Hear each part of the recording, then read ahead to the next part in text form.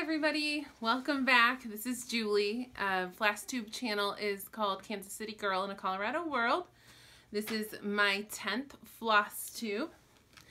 Every time I start to film this, the dog always comes over. I think just because he's like, why are you talking to yourself, Mom? What's going on? Are you okay?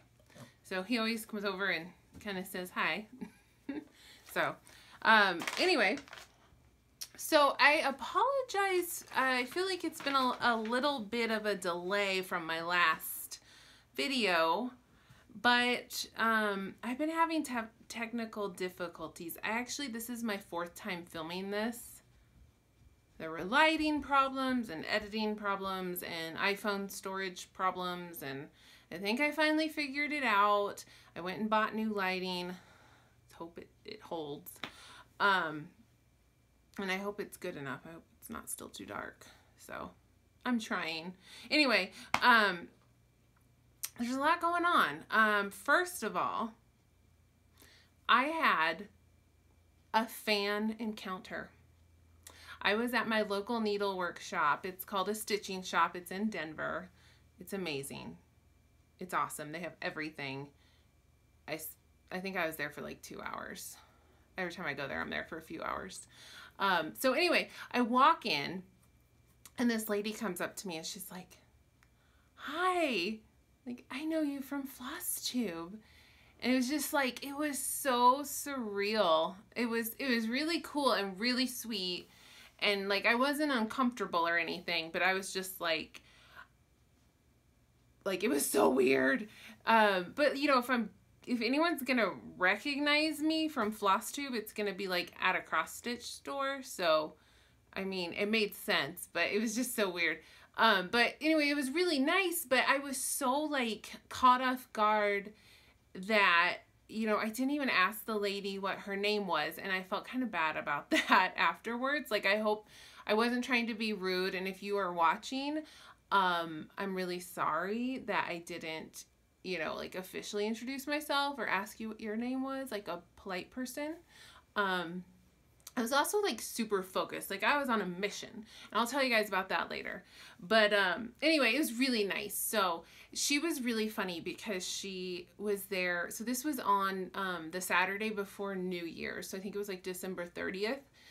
And she was like, I'm here because I'm doing Stitch from Stash next year and I need to buy some stuff.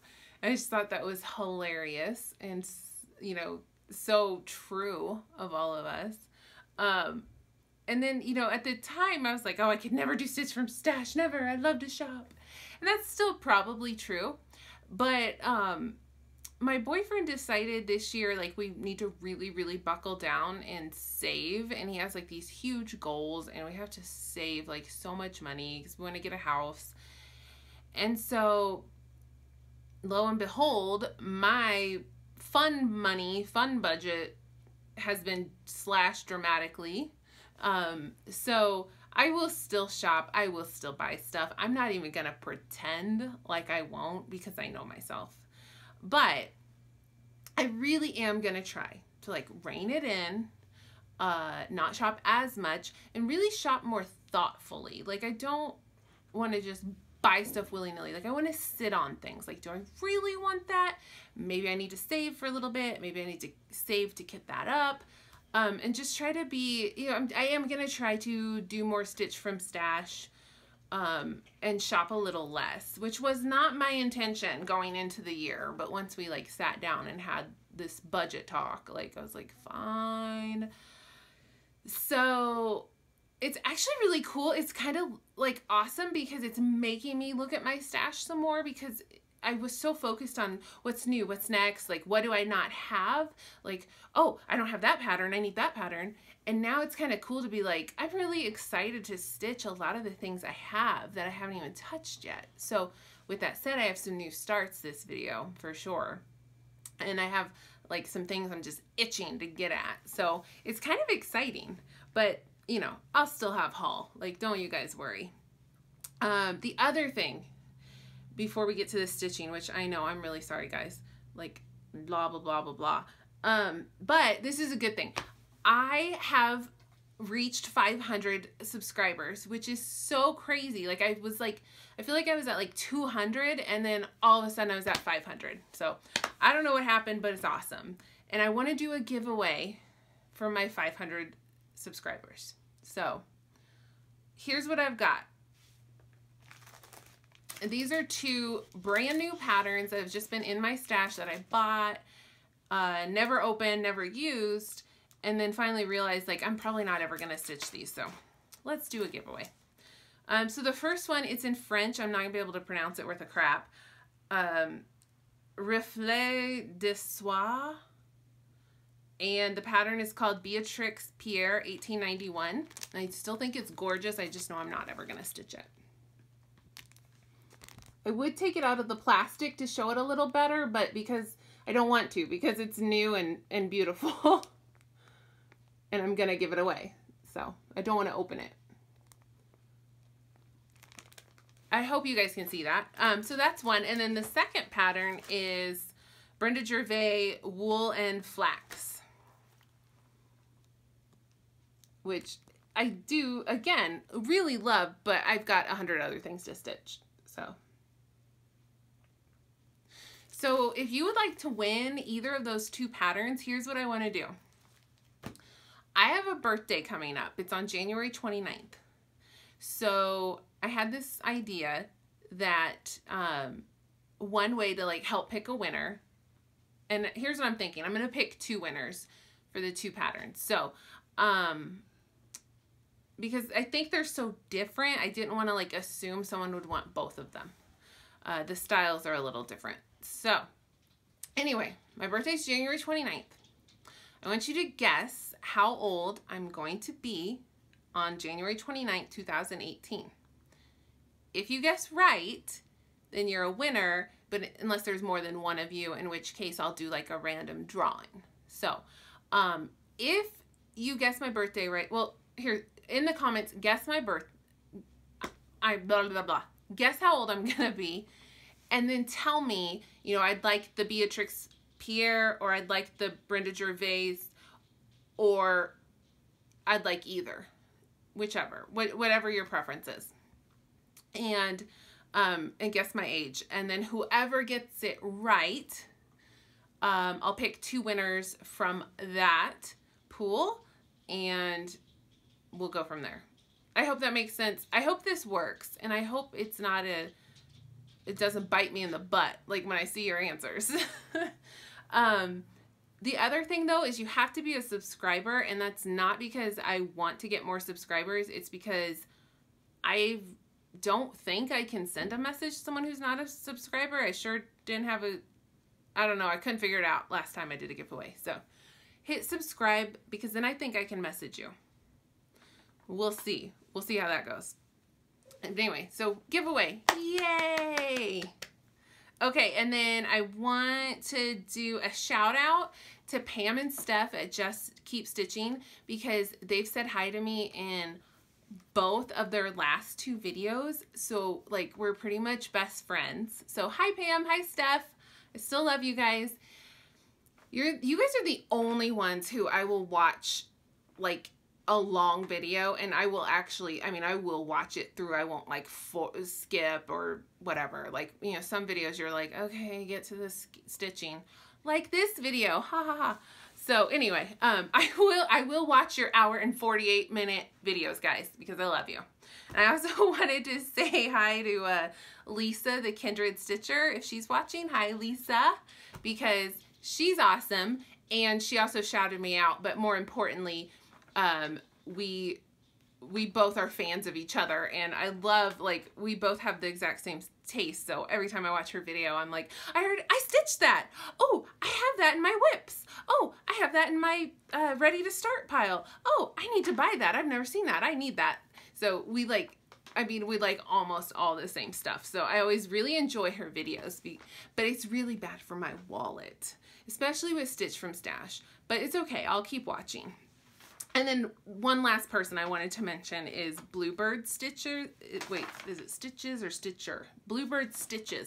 She only has a couple videos up, but I stumbled upon her because I think Top Knot Stitcher said to go watch her. And I did, and I just loved her videos. So I want to encourage everybody to go check her out. Again, it's called Bluebird Stitches. She does beautiful, beautiful finishing. Absolutely beautiful. Like everything she held up was like, it looked like a Vana piece, like just perfect and beautiful. And she's really sweet. So hello, if you're watching, and everybody go check her out. All right, so let's get to stitchy stuff. I did a little bit of haul, but I've been really good. I've just been buying patterns on Etsy, and you guys know those tend to be pretty cheap. So someone on Stitch Mania posted a completed piece of this. And I was like, I need that. Where's that from? And she replied really quickly with, it's Nikki Pattern, Nikkie. No, E. Nikki Pattern on Etsy. I bought it like 2 minutes after she replied. So it's Boba Fett from Star Wars, but it's in this really cool like watercolor style. My boyfriend's favorite Star Wars character is Boba Fett, so I thought I would stitch that for him. Funny story, our niece, who is 4, her favorite Star Wars character is also Boba Fett because that's Uncle B's fave. So I think that's adorable. And then from the same designer, a couple other things caught my eye. I just went to get that one, and her prices were very reasonable. So I also got this tattoo style Boba Fett. And then I think this was like a set of 3. Stormtrooper, Boba Fett, and a Darth Vader. And then the other thing I bought that I know you guys have probably seen, the Gift of Stitching Cross Stitch magazine. It was a digital magazine, and it was active, I think, like 2008, 2009. And you can buy her back issues on her Etsy store. And they were already really reasonably priced. I think they were like $3 a piece, but they're full of really nice patterns. So they were already an amazing value, but she decided to close up shop. So her she slashed everything to $1.50. So I bought a lot. I can't show them. I'm not going to attempt to. Yeah. And you guys, this is after I thinned them. I think I bought 26 issues, and then I went back and bought like 6 more, so I bought like 30 issues. And I went through and thinned them and like took out like the ads and stuff. So these are like just the patterns. So I have patterns to last me the rest of my life. Stitch from Stash should be okay on that front. But anyway, her store is called Designs by Kirsten, Kirstene. Designs by Kirsten E. on Etsy. And I want to say it was through the whole month of January, I hope. And then she says she's closing up and you're not going to be able to get these again. So run, don't walk if you need to get some of those issues. There are Prairie Schooler patterns. There are primitive hair,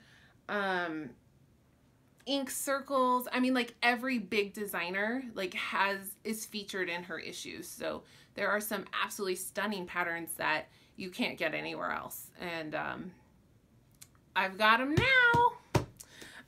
Okay, and then now let's get to some stitching. So the first thing I was working on was, so after Christmas, you know, I was a little burnt out on Christmas stitching, but I was okay with doing some winter stitching. So I finally started Rosewood, or maybe I'd already, did I start it? Or I'd already started it and stitched on it? This is how long it's been since I've made a video. I'm like confused. I think this is a new start. Rosewood Manor Winter Quakers.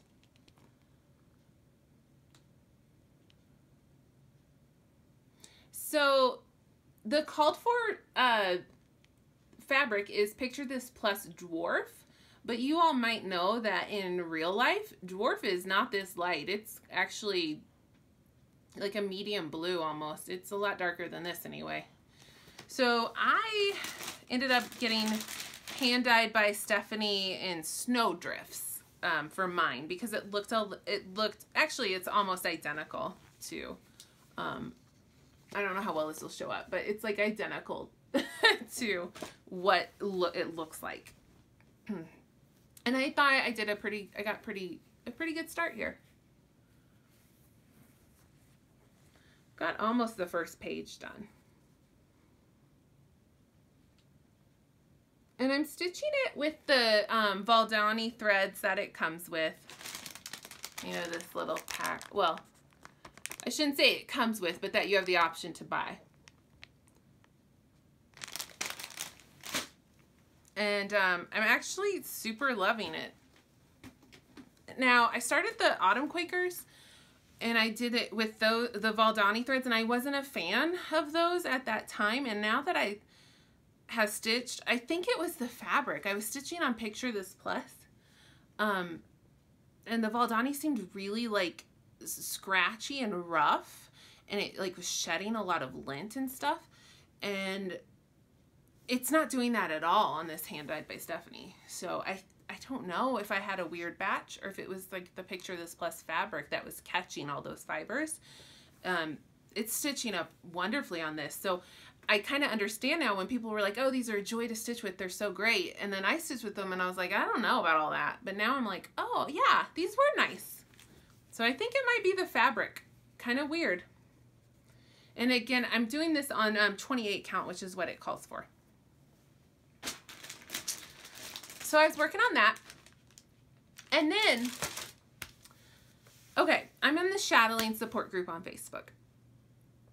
And on Friday, December 29th, a lady named Pam posts, hey guys, like, don't forget, January 1st, we're ready to go. Are you all kitted up? You got your Chatelaine Outlander all ready to go for our Sal?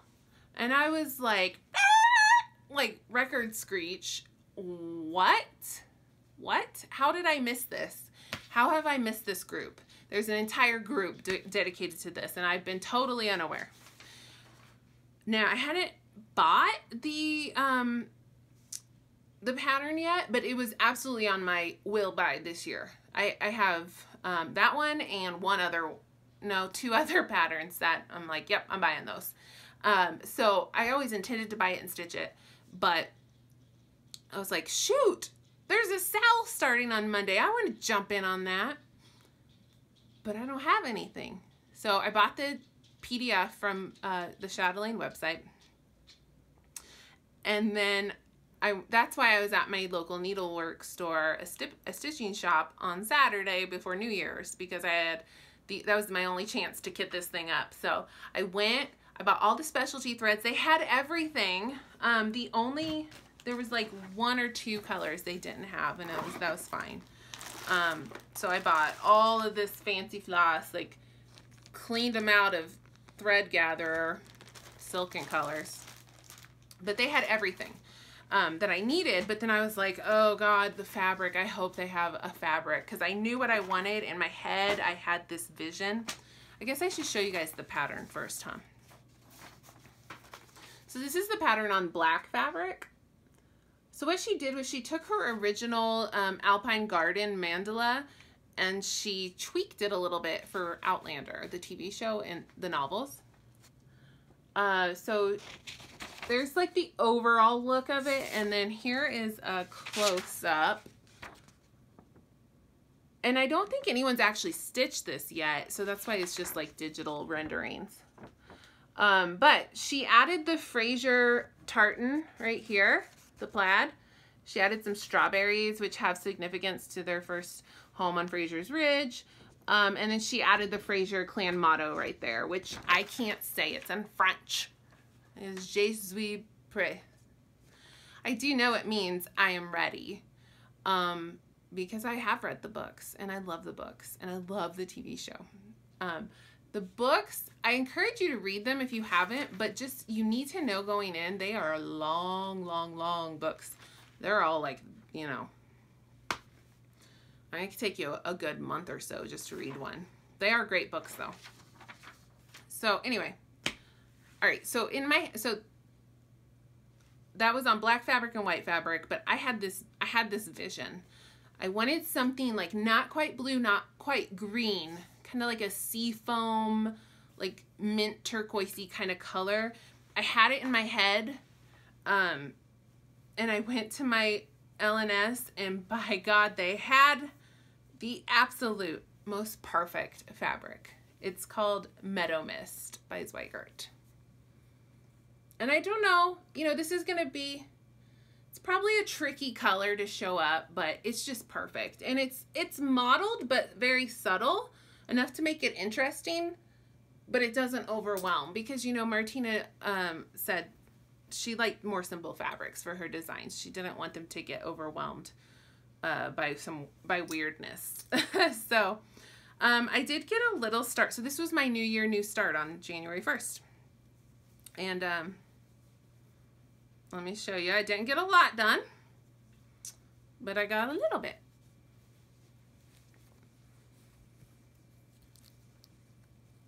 So I got a mountain and some trees. And then I made these needle minders because I couldn't find needle minders. I couldn't find Outlander themed needle minders anywhere. So I made my own. There you go. I actually made a lot more than that. I made like 20. Those are just the ones I randomly threw on here.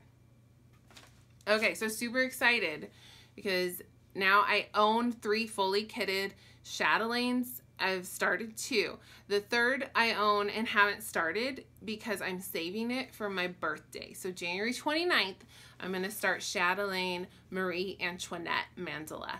And I bought it like in June, kitted it up completely, but then I had to wait for my fabric from Picture This Plus because I bought it at their Christmas sale, Christmas and July sale. I didn't get that until November 30th. So I got it, but then I was doing Christmas stitching. Then we got to January and I knew I didn't have to do Christmas stitching anymore. And I thought, well, I'm going to hold off on that. I'm going to save it for my birthday because it's special. It's my favorite. So that's going to be my birthday start. And then I'll have 3 chatelaine whips. The other 2 I want to buy are the Poison Garden. That one's amazing. And then the other one is amazing. Oh, I'm not going to be able to remember it. Amazing Earth. I don't know. It's got the solar system on it. It's got all the planets on it. And the colors are incredible. So those are the 2 that I still need to buy. Okay. So what else did I work on? Oh, so there's some sales going on. You all know. Frosted Pumpkin, Clouds Factory, like 100 other things. I kind of got burnt on sales last year where like most of them were fine, but some of them I was like, after a few months, I was like, I don't think I would have bought this if I had known like the overall, what it was going to look like. It's fine. It's fine. I don't love it. So I kind of learned a lesson, to be a little more patient and wait and see. But there was one sale that I knew, and I did buy in December because I was like, you know what? I'm doing it. I don't care what it looks like. I'm in. And that was the Armada Designs Harry Potter class schedule stitch along. I knew I was going to do that no matter what. I dyed my own fabric for it. It's 28 count. And here's the January. Well, here's the frame that says class schedule, and then here's the January block. The only change I made was to add some whiskers to McGonagall the cat. I thought that cat needed some whiskers. So I backstitched a couple. I'm just like, you guys, I'm obsessed with this fabric. Look at this. It reminds me like of the Dementors, like the misty, like wraithiness of the Dementor. I'm obsessed. So this was the one Sal I bought sight unseen, and I love it. There was one other Sal that caught my eye, but it was the Ingleside Imaginarium Guardians of Notre Dame. And she released like just the frame, like the border. And I was like, ooh, that's pretty. But then I was like, okay, gargoyles, that's cool. But then I couldn't see it in my head. Like, how are we putting gargoyles in these little like long skinny panes? I don't get it. And I'm just not sure. I'm not sure. So I was like, you know what? That's fine. I'm going to wait and see. I'm going to wait till it comes out and I'm going to see. So January 1st it came out. Yep, I need that. Gotta have that. So I bought that and I stitched it. So here's what the border looks like that I was talking about. Really cool, right? But I couldn't picture how those gargoyles were going to fit in. Well, that's how she did it. And isn't that amazing? It's so cool. So I bought that from her Etsy, and I wanted to start it right away, and I didn't have I couldn't figure out what fabric. It just wasn't right. I had some 28 count white cashel, so I dyed it myself. I'm not in love with it, but it will work, and I just wanted to get this started, and I did. So here's what I got done for January, which I've got it all done other than the border.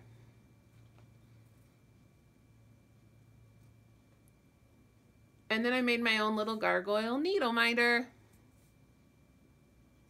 So how cool is that? It calls for a Gentle Arts for the frame.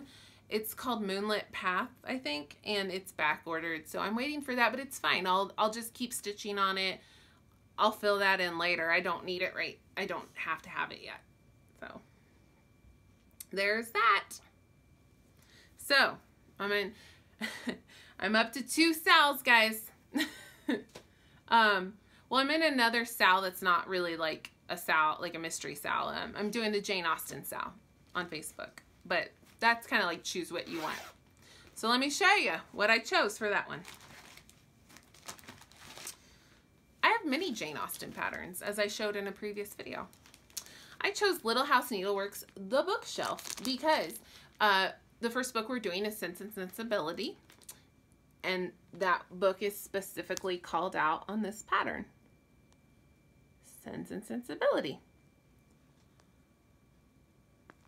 So I'm stitching this with I substituted all the, it only calls for DMC, and I thought this was a little special. I wanted to be fancier than that. So I'm using a bunch of Classic Colorworks and Gentle Arts. I just pulled the DMC colors and then kind of matched them up with Fancy Floss. I'm doing this on, I think it's 36 count Winter Moon. And I'm loving it. It's absolutely gorgeous. Look at that. Isn't that pretty?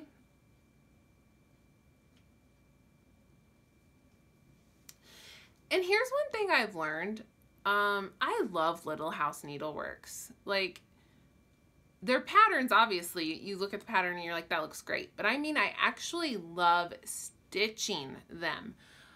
This is the 4th or 5th one I've worked on, and I haven't wanted to put them down. Like, I've wanted to just keep on. I don't want to stop. Like, I love stitching these. So they might be one of my faves.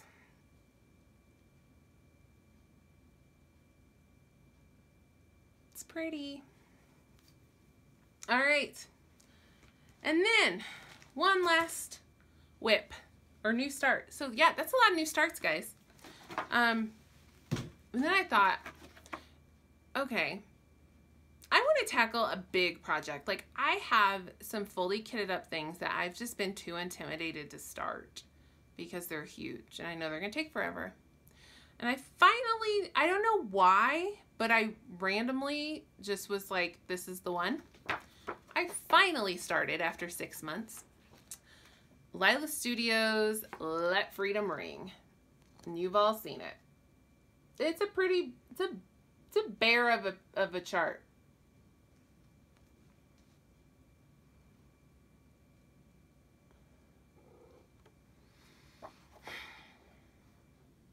I started it though. So this is 3 days of stitching.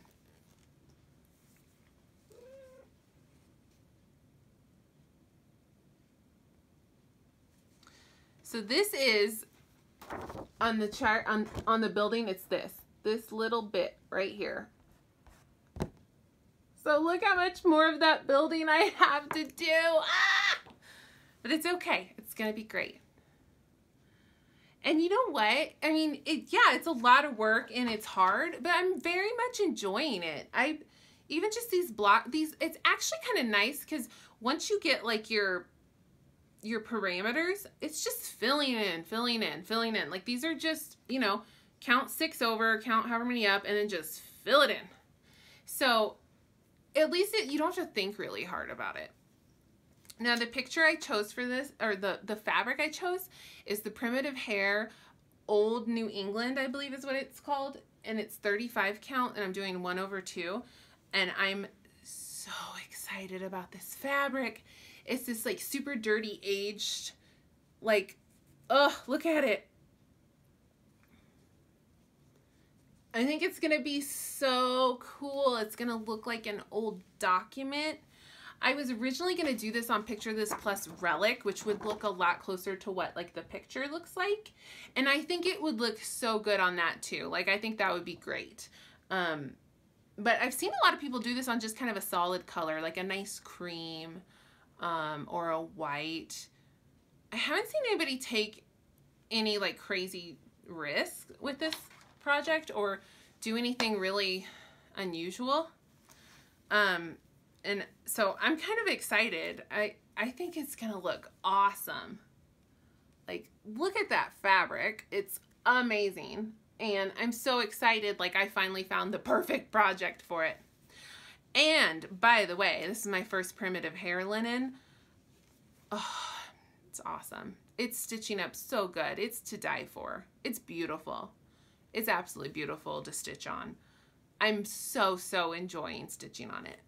So it's great.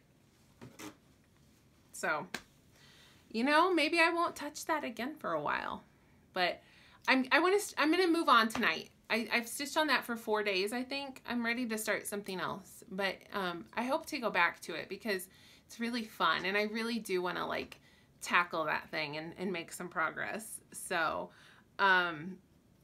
yeah, so that's all that I've been stitching on the last 3 weeks or so. A lot of new starts, and I've got some more planned. I've showed you guys before all my kitted up new starts right here. And I'm gonna, after this video, I'm gonna get in there, I'm gonna pull one out, whatever it's calling to me, and I'm gonna stitch on it. I don't want to do any whips right now. I'm about the new starts this month, I think. So, so that's my plan. So next video, you'll see what I chose. And then we'll also see who won these 2 patterns.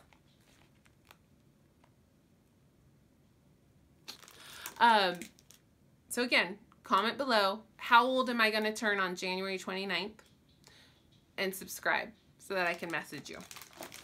We'll see who wins. All right, guys, that's all I've got for now. These are always really awkward to like end the video. It's always kind of weird. So anyway, keep on stitching, keep watching Flosstube, and thanks for watching me. And I hope you guys are all having a good day. Thanks for watching. Bye, guys.